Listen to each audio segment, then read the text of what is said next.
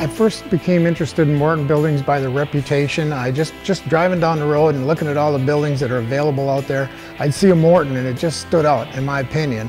So when I got ready to build, I wanted to definitely go with a Morton, and just saw an ad in the newspaper and give him a call, and that's how it all started. The salesman that I dealt with, he was excellent as far as if I wanted to change something or draw some plans, he was very cooperative to go back and redesign it, and he just followed through with anything. If I had any complaints or anything that I thought needed to be checked up, he was right there and got the people back to fix it. The crew was excellent. They were very polite, and they seemed to just work like a well-oiled machine in my opinion, and I could tell by watching them this wasn't the first building they built. So as far as recommending the building, the Morton buildings to anybody, I already have, and one fella did put one up, I believe, and I know he did, and I've seen the building, and I definitely, I think everybody wants one. I know I did for years.